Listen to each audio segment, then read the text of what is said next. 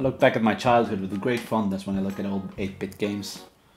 There was something magical and revolutionary to be able to control what happened on your TV with a little great controller.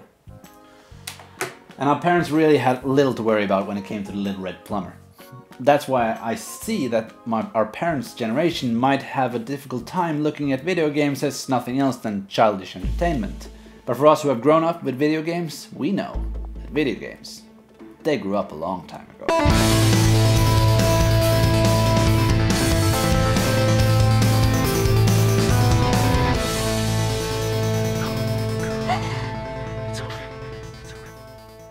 I always want to rebrand this channel to Grown Up Geek Blog.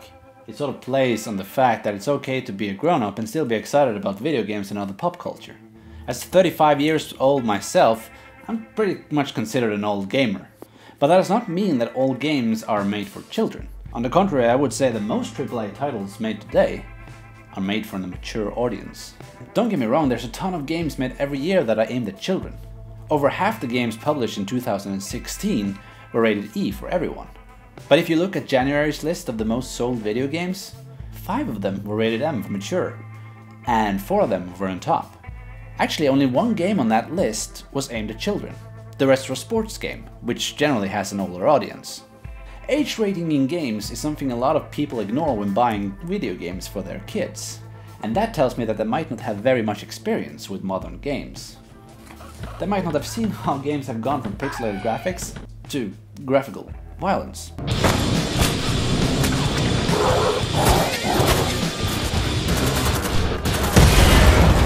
Yes, I know, something like sex and violence in film and television is something that we have been exposed to a lot ourselves in our childhood, and we turned out fine. And to tell you the truth, these are not the things I'm worried about.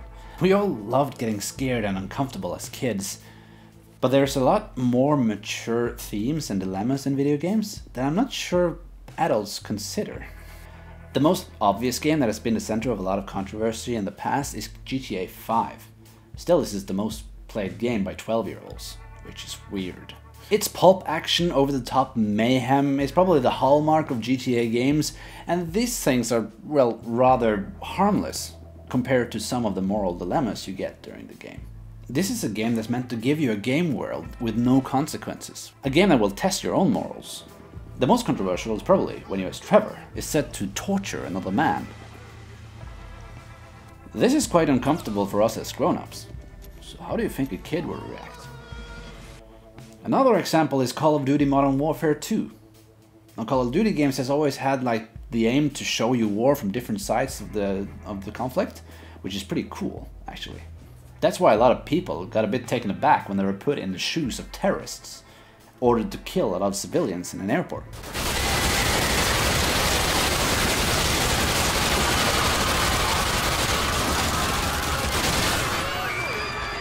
This is a powerful tool to show you the ugliness of war and terrorism, but it's a moral dilemma that I don't think children should have to consider. Shooting pirates and bad guys as Nathan Drake in Uncharted is pure adventure set to action music.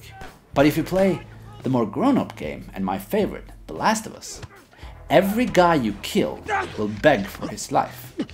Oh, look, man. Look, we can work something out, okay? No, please. This is a mechanic that really sets in your stomach.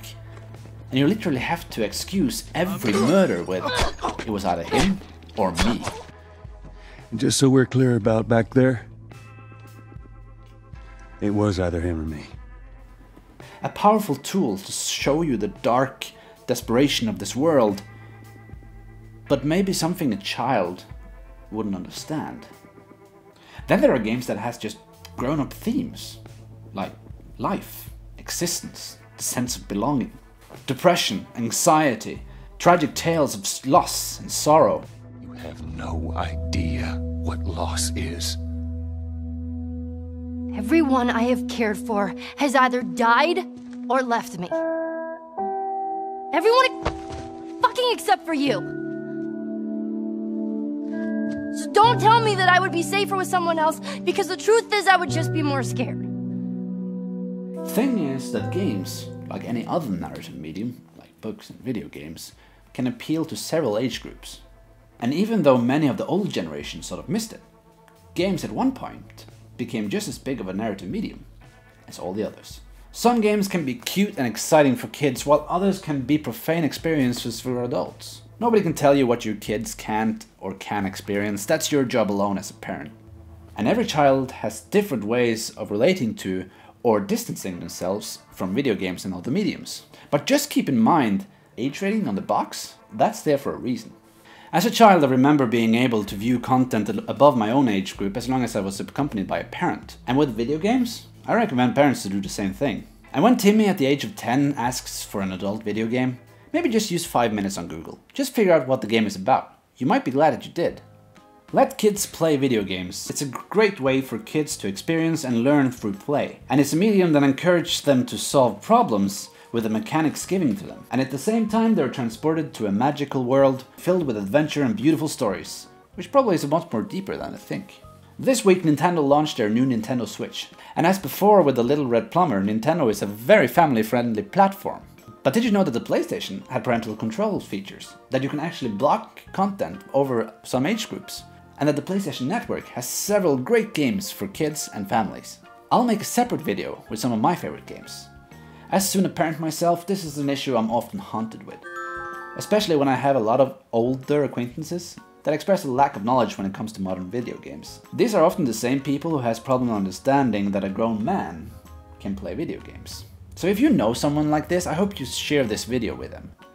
And if you are one of these guys, I'll hope you give video games a chance.